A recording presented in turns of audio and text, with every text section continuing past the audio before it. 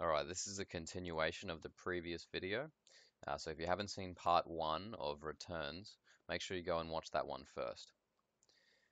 In the last video, what we did was we recorded a purchase and a payment.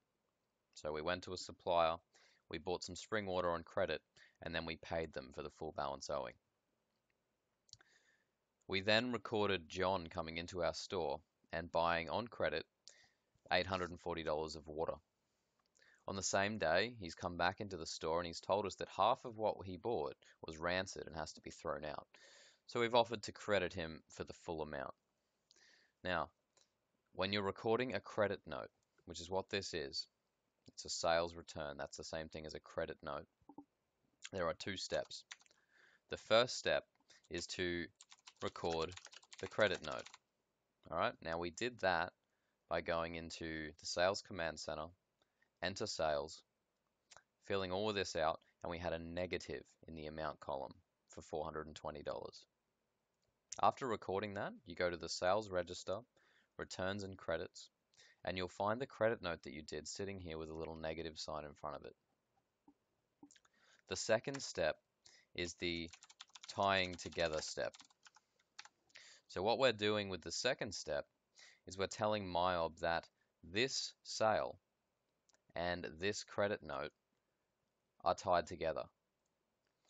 We want the credit note to reduce the amount that John owes us. If we don't do that, then our records will still show John owing us $840. So the way we do it, if they haven't paid us yet, is by clicking Apply to Sale. Be very careful to check the date for this one. So it's the 6th. And then we, of course, need to click in the amount applied column.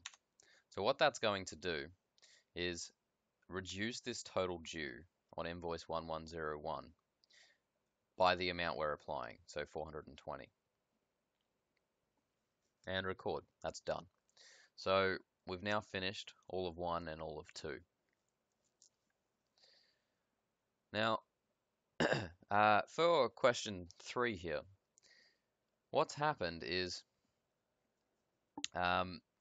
we have taken note of the fact that for $420 of the water that we bought from Cool Springs up here was rancid when we got it. Now, maybe it's our fault for not checking the stock and making sure that it was all in good condition when we received it.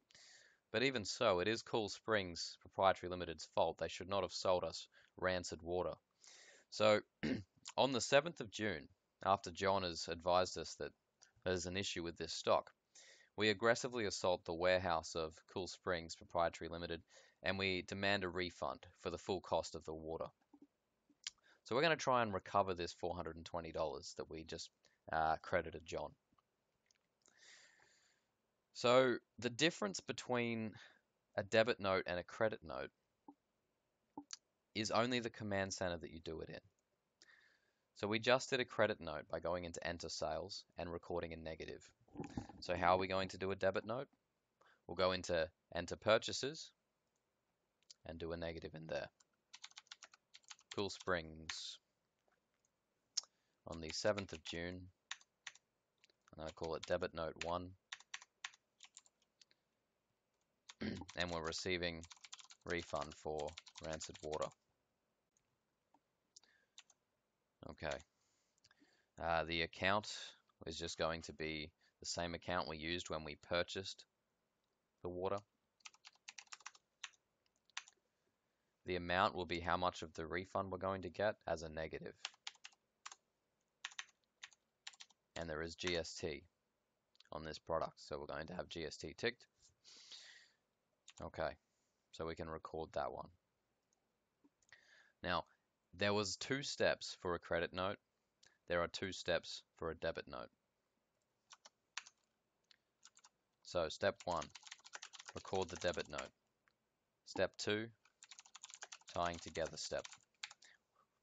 So we've recorded the debit note now, that's done.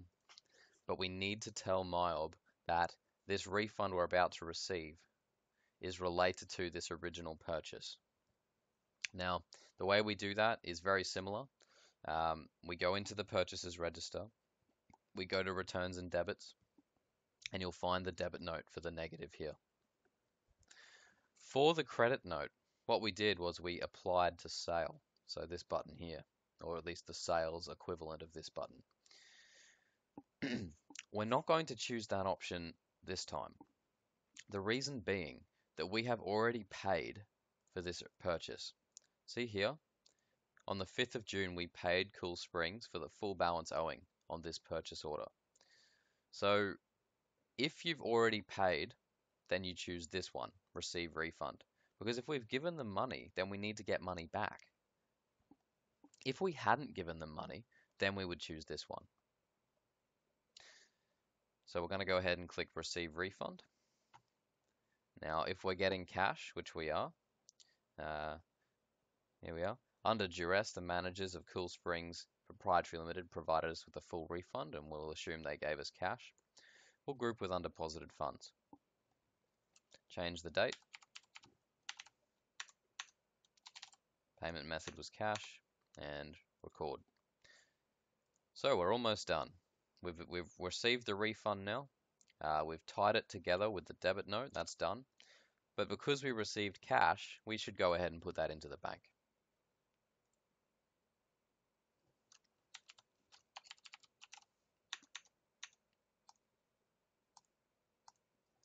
Right, so hopefully you were able to follow that.